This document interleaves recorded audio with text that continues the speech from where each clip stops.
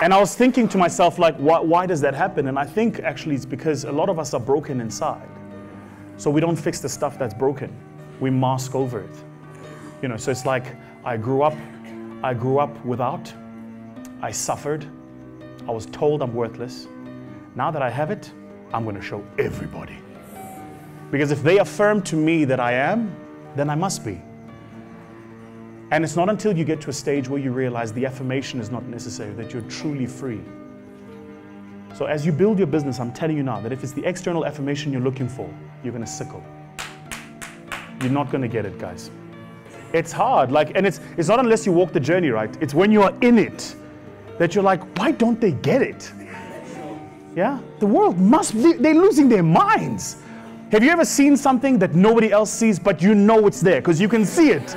You're like, nah, and you explain it, but they don't see it, right? And in that, the only thing that keeps you sane is if the only affirmation you need is you. So it's kind of counterintuitive, right? Quickly, before we start, I got to tell you this. I'll tell you why it's counterintuitive. Anthropologists and human science specialists both have studied prisons.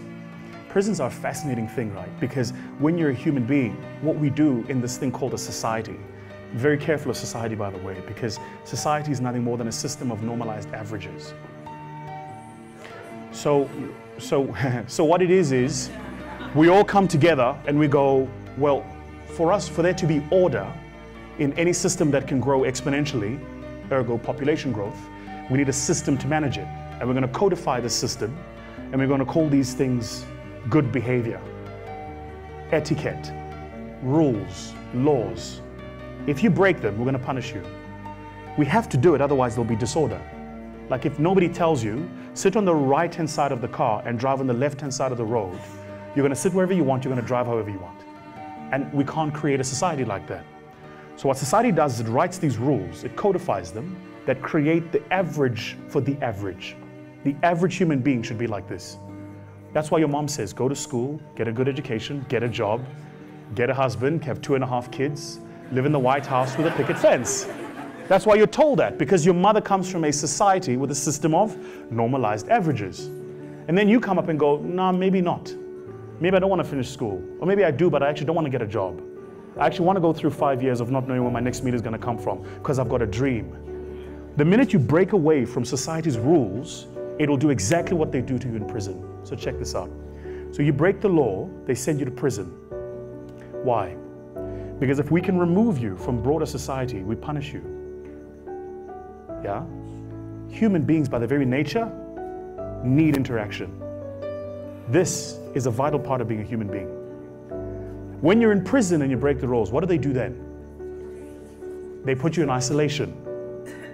So just to be clear, to the strongest, toughest,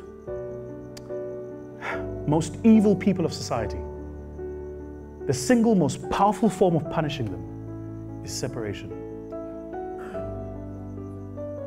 It's not physical punishment. It's I'm going to put you in a hole, alone. That's it. And it will break you. That's why people don't have the courage to walk the path of entrepreneurship. Because the minute you're walking, you're going, holy shit, I'm alone. Do you get it? Yeah? So this thing, hey guys, this thing is so powerful, man.